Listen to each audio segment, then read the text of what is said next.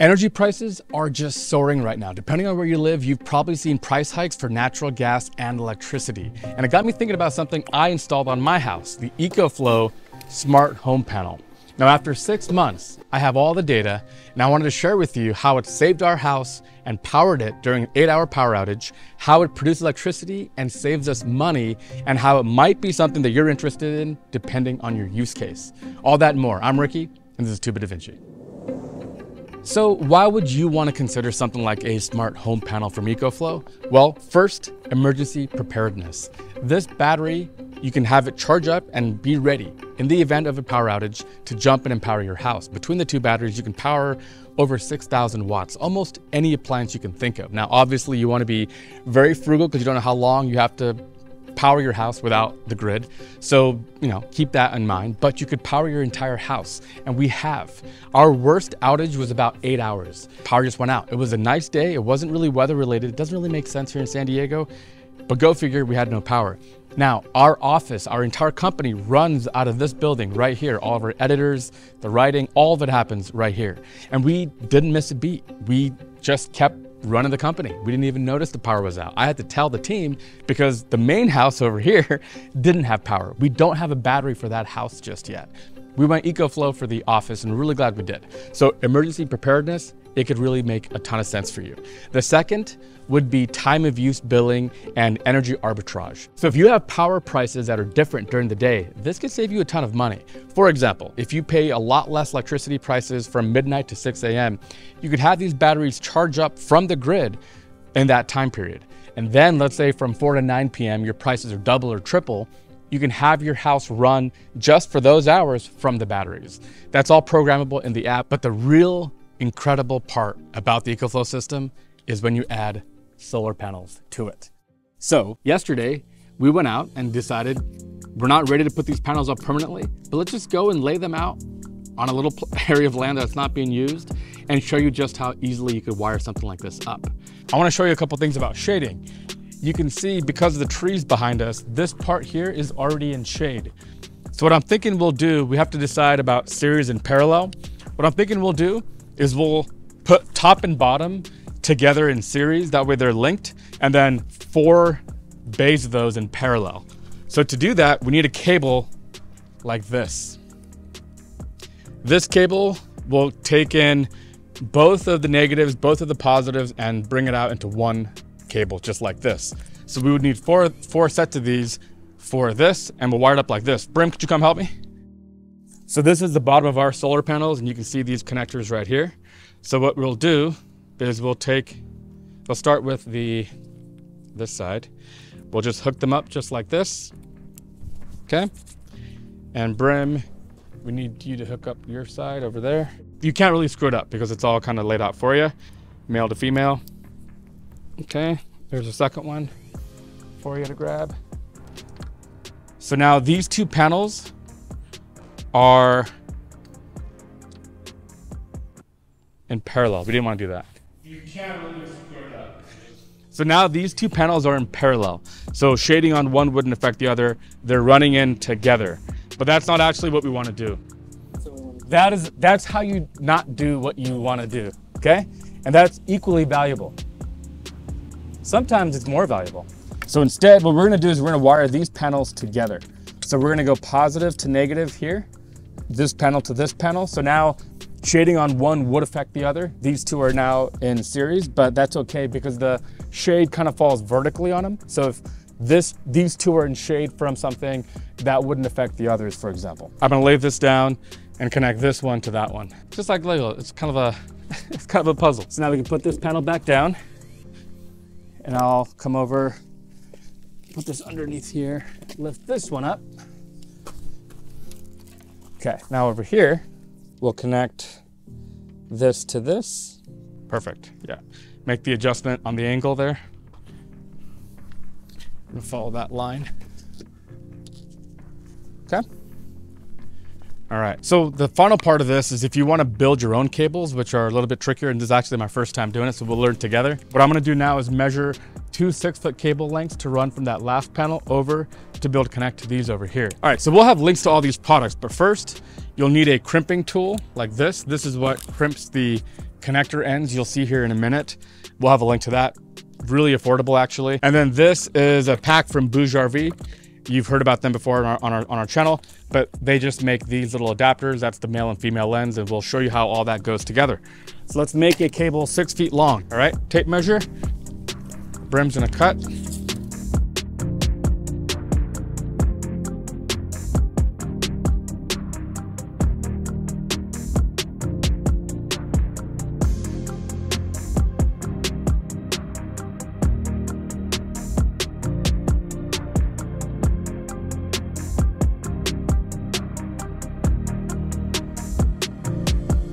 So these are 350 watt panels, and we have 8 of them here powering 1 battery and more panels back here powering the second battery. This is temporary. What we're gonna eventually do is put these on our roof.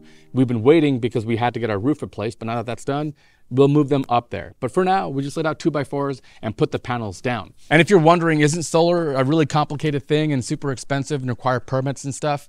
Not with the EcoFlow system, because these batteries can never go back to the grid. All they can do is charge a battery, just like any little battery with a solar charger you've ever seen before. How about prices and stuff?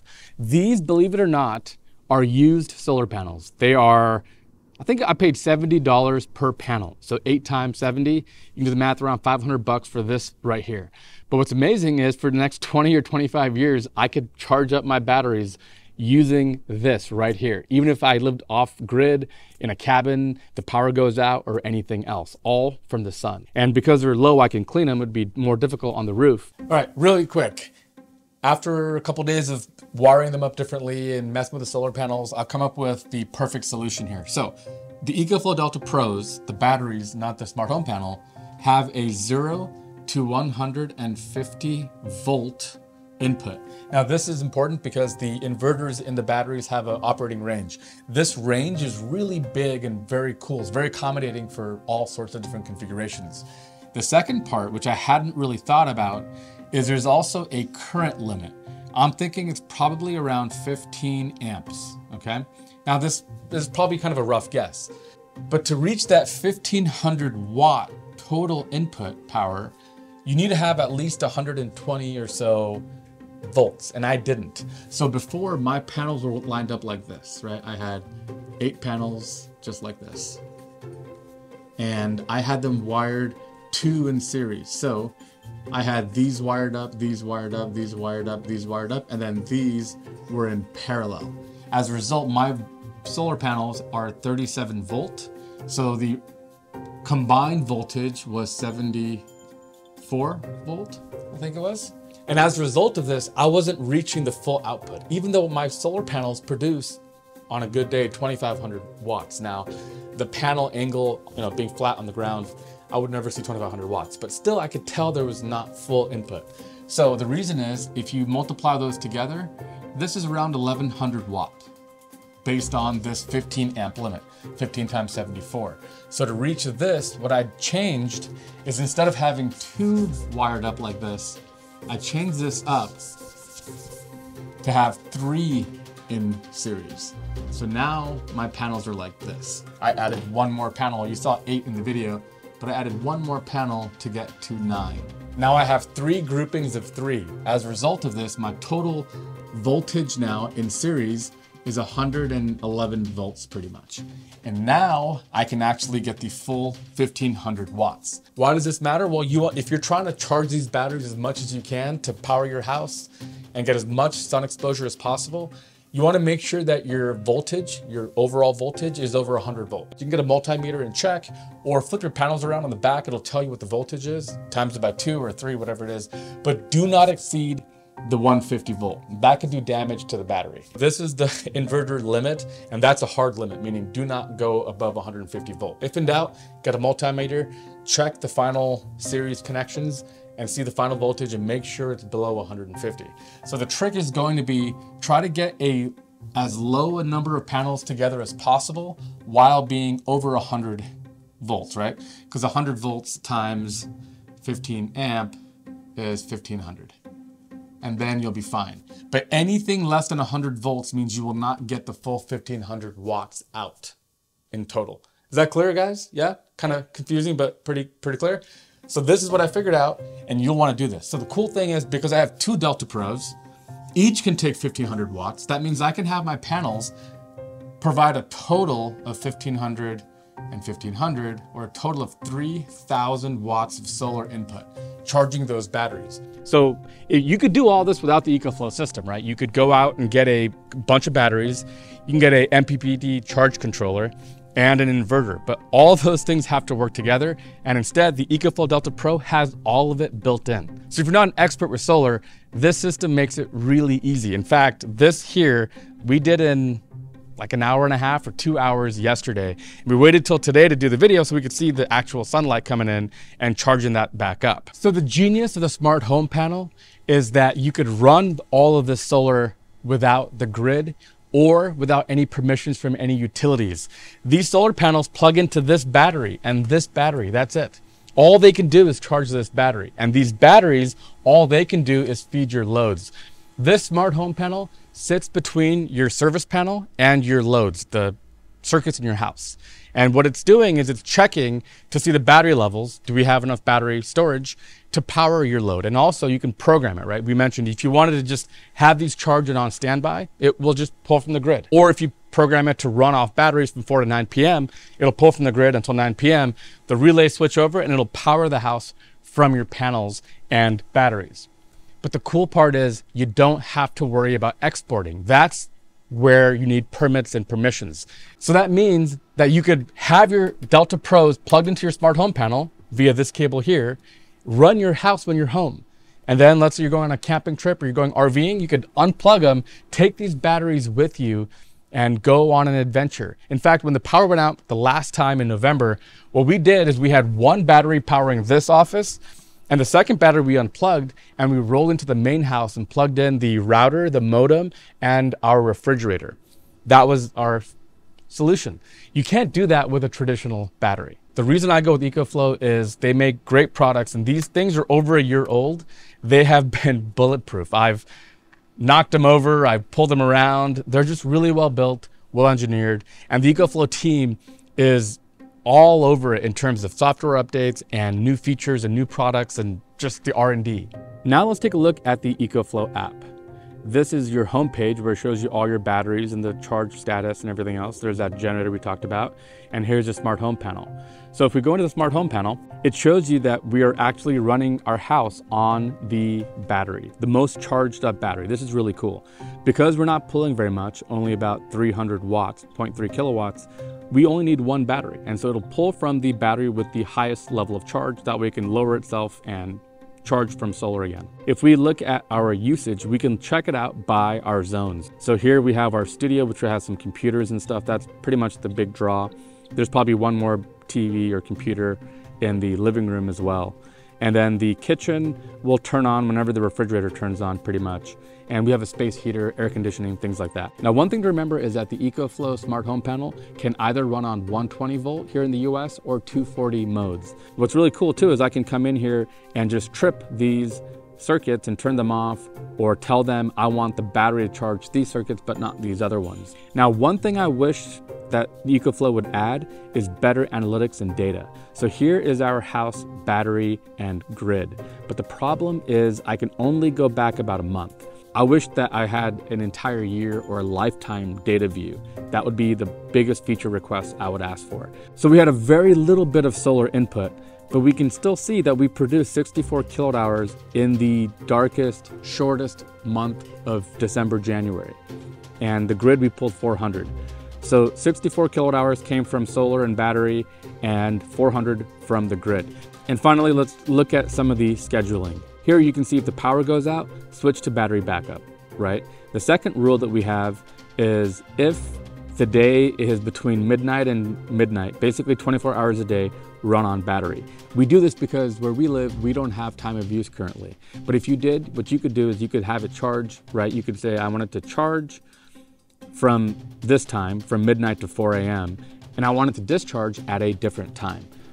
All right, so now let's talk about some of the cons or challenges that I've had. Remember, I was one of the very first people to get one of these, and there were a lot of little software issues and stuff in the beginning. For example, most of it was around when the batteries would actually come on and power your house versus not. So in the app, you can go in and tell the unit to power off batteries from certain times. I had put it 24 hours a day, meaning run off the batteries all day and night. There were times when the batteries were charging from these solar panels or off grid, and it wasn't honoring it. It wasn't actually running on the batteries. It was just pulling from the grid.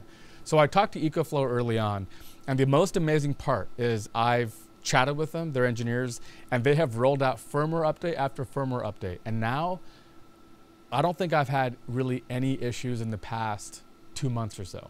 It's been pretty much perfect. Also, the app had some issues when we were trying to set up and calibrate the system early on. There were little issues on the software on the mobile app.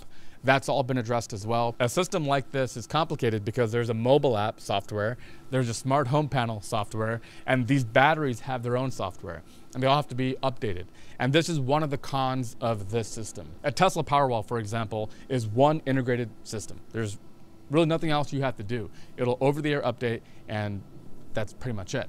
With this, there's 3 things that you have to update. So you have to open the app, make sure it doesn't go into background mode while the firmware is updating. If it does, you have to start all over again. So for example, if you are the kind of person, you're installing this for your parents, or it's a vacation house, you don't want to have to deal with it, there might be other systems that are more built in, you can't take them out, they're not independent, that might work well for you. Also, the software updates are getting much less frequent because the product is getting more mature. I had this installed when it was brand new, and the updates were more frequent, updating and fixing some of those bugs that they were catching. But now, 7 months later, it's way more robust. The updates are much less frequent, and it's not really too much of a deal. When you factor in the fact that I can take these batteries with me, go on a trip, go camping, we've done that before, or take them to any sort of event, take these with you. You can't do that with a Powerwall or any other stationary battery. When you couple that functionality and the ability to plug in DC solar panels, just like this. If you have a patio, throw some panels up, get the bracketing, get it installed properly, and you can power this system all by yourself in like a day or two, right? That is the amazing part about it. But you will need an electrician to install this for you. Now, technically, I could put a smart home panel in my main house and with just the same batteries, move them back and forth and power what I need to. Or you could buy more batteries or everything else. It kind of comes down to your situation. But for the combination of battery backup in the case of an emergency, energy arbitrage where you can power your house and charge and discharge at different times, and being able to charge it with solar or a diesel generator, right? They have that too. Their ecosystem is pretty broad. So with this system, I don't need to go and do anything else. There's a generator that I can pull in that we've talked about before and charge these batteries back from propane or diesel in the case of a really bad storm. Like if you had no solar production, the power goes out for a month, you could go and still keep your house running. And that, I think, is the ultimate reason why you would want to consider something like this. So we'll have links below to all the stuff, including the solar hookup ties and other connectors and odds and ends. And hopefully that was interesting. Thank you so much for watching. If you have any questions, write us below. We'll try to hook them up and get them answered as best we can. And we'll catch you guys next week.